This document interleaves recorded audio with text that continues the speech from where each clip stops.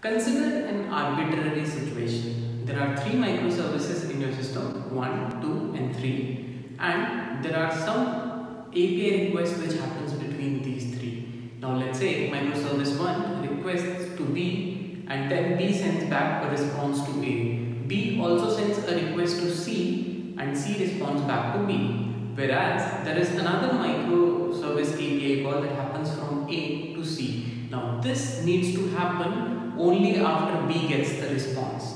How will you manage this situation? Interesting, right? Let's try to see if there is a way to solve this problem. Hi, welcome to Design Strong. Today in this video we will discuss about one topic which is very important for microservices, and that's event ordering. A few minutes later. Before we start event ordering, consider it with this example. You are in a room and your friend is also in the same room. You call Domino's and order a pizza. Let's say this order you started at 10:30 and finished at 10:35. You're aware that Domino's is going to deliver the pizza within 30 minutes. Your friend also decided to order a cold drink for the same because you forgot to order the same along with your order. Now at this point of time, the friend decided that he is going to order the cold drink that they want only after 15 minutes. Because both of you are in the same room, it is possible for you to align on the time. But let's say what happens in case if both of you were in different houses. You ordered a pizza at 10:30. At that point in time, the time in the friend's house may or may not be same. You might have a different clock or even let's say different time zone for that matter. So this 15 minutes cannot be same when you both are at different location, or in simple way, in case if you both are following 2 different clocks. Similar situation happens in a distributed environment wherein we are working within microservices or different processes. So event ordering in microservices is a bit difficult. This is where Lamport has introduced a concept of happened before. Let's try to understand the happened before relation. So happened before relation can be understood in this way. Let's say if there are 2 events in the same process, A and B, and A happens before B. In that case, we can say that there is a happened before relation between A and B. Consider it this way. If there are 2 events, A and B, within the same process that happens at time T1 and T2, and because they are in same process, we are aware that T1 is less than T2, then we can say there is a happened before relation between A and B. The second rule is if in case there is a process P1 which sends a request to process P2. Now let's say event of sending this request from P1 is A and event of receipt of this API is B on P2, then we can say that A happened before B in all the cases. Why?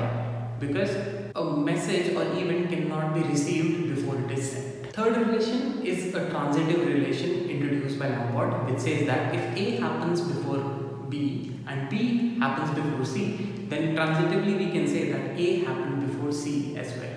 Another rule by Lamport is event cannot happen before itself. So we cannot say A happened before A. The fifth rule, and this is very important, if let's say there are 2 events A and B which cannot be associated with a happened before relation, in that case for a distributed system or microservices, we say that A and B happens concurrently. Now here A and B in actual may not be happening concurrently, but because we cannot establish a happened before relations between them, hence we say that we are not sure about the events, and it will be better or it will be safe in design to assume that A and B happens concurrently.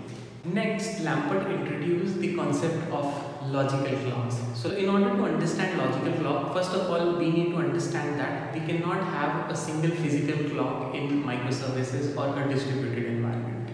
The concept of logical clocks is only to associate that we are trying to identify the order of events that happens between multiple processes. We are not actually interested in knowing the exact timestamps, and this relation can be associated even when both the processes have their own specific clocks that they are using.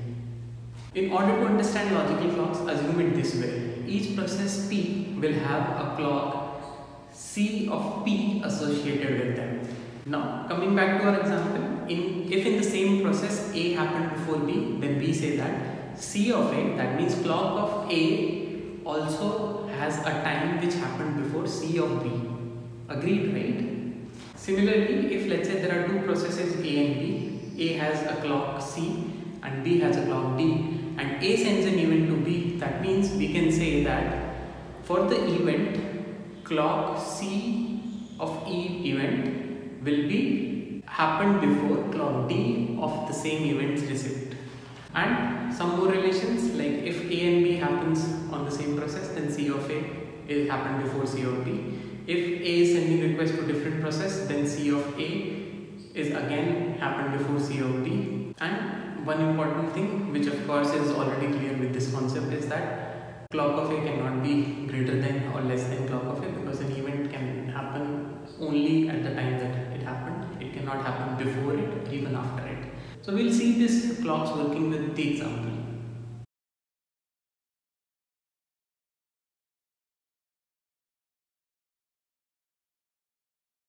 I hope you found this information about event ordering in distributed system or microservices very interesting.